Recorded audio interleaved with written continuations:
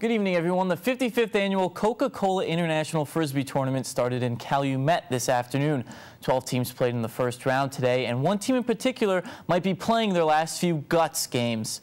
The Copula Bandits have been playing guts since Hall of Famer Gerard Tuts Newman created the team in the early 1980s. They've been the biggest name in the past 55 years of the sport. They played the Calumet Mountain Lodge in this match and used their experience to beat the young guys on the other side. After this weekend, the local veterans who have been together for many years are going to put their gloves away and hang up their cleats, but want to do it in style in their hometown.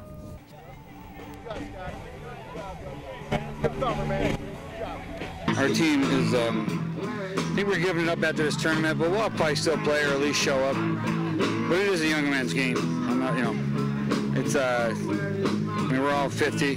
I love this sport. It's shaped my life. I mean, there's always been stuff more important at it than once in a while, but it's been where I've traveled to, and it's, I don't know, it's everything, man.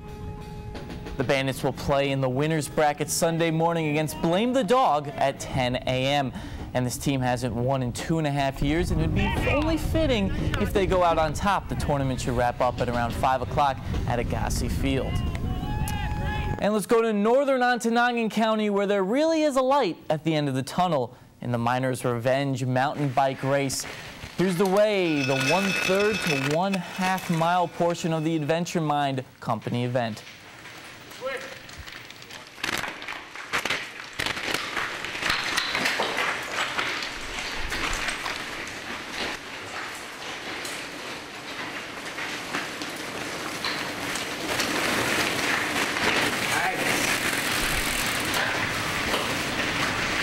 And mountain bikers had their choice of a 2-lap, 12-mile race, 3-lap, 18-mile race, or 4 laps and 24 miles. About 90 people took the challenge. Sheboygan, Wisconsin's Brian Motter won the 24-miler in 1 hour and 57 minutes. Very grueling after lots of rain Friday night. It was a lot muddier than last year, so I actually rode a different bike this year. Last year I rode a full suspension bike. This year I rode a hardtail, so I thought it would collect a little less mud and be a little lighter weight going up the climbs. I took one crash out there. That was a pretty good one, but it was a great race. We wanted to eliminate one series of up and down hills. It was kind of annoying more than challenging. It's a not very fun part of it. And then make the race different, making everybody ride through mine backwards. I think it changed the course up, makes it more exciting. And a few people had the thrill of the victory, but others collected the agony of defeat. The knees and the arms from various collisions on the course. Marquette's Cooper Dendell won the women's 18-mile in just under 2 hours, 2 minutes. And downhillers were not left out in the cold. They had their own adventures on a course that may have lasted only a minute in race time, but also had the thrills and spills. And one jump that required a quick left a few feet later. About 20 riders braved the twists and turns and some sketchy rock sections. And we had some baseball in Lance, and go to the fourth. Bases loaded, and Ishpeming would pop out to short to end the inning. Pinoki Range led 8-4 at that point. Now some offense. Marcus Lipsky will ground out to Griffin Swanson. Then two rally to the plate. One scores, and Ava Asgard gets the other at the plate, but Pinoki still leads. And then in the sixth, Pinoki puts it away as Seth Cole singles to right and brings home Drew Dobb as they lead 12-4 at that point, and that would be your final heading into tomorrow's game. 12-4, Pinoki beats Ishpeming. And here's some scores from the 9-10 minor baseball. Negaunee beats Marquette beats Negaunee 7-5, and then Portage Lake beats Baraga 14-2, and then Keweenaw beats Pinoki Range 18-5. And then we have 11-12 major baseball. Iron County loses to Norway 10-0, and then Iron Mountain beats Kingsford 2-1. And then Munising would lose to Gladstone 6-2. There were a lot of runs in that one, a lot of hits.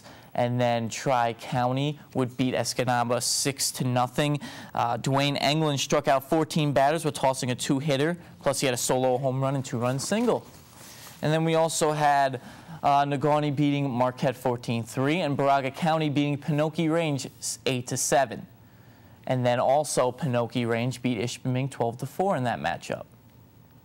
And then we also have 13-14 baseball, and Ishpeming won, beat Marquette 10-6. And then also some softball this time. Negaunee beating Ishpeming 13-7. Kingsford lost to Gladstone 7-4. And also Kingsford beat Norway 14-4. And Escanaba beat Iron Mountain North 17-0. And then Iron Mountain North would fall to Kingsford 10-6 in that matchup as well. And then so we have some senior softball, and Keweenaw would beat Baraga County 15-12. And then Legion baseball scores, Alpena beats Escanaba 4-3, but then Escanaba would rally back and win 9-3 against Petoskey. And also some more. Ishpeming beat Monsalona 11-0. Ishpeming beat Sioux Ontario 12-8. And Alpena beat Marquette Blues 7-1.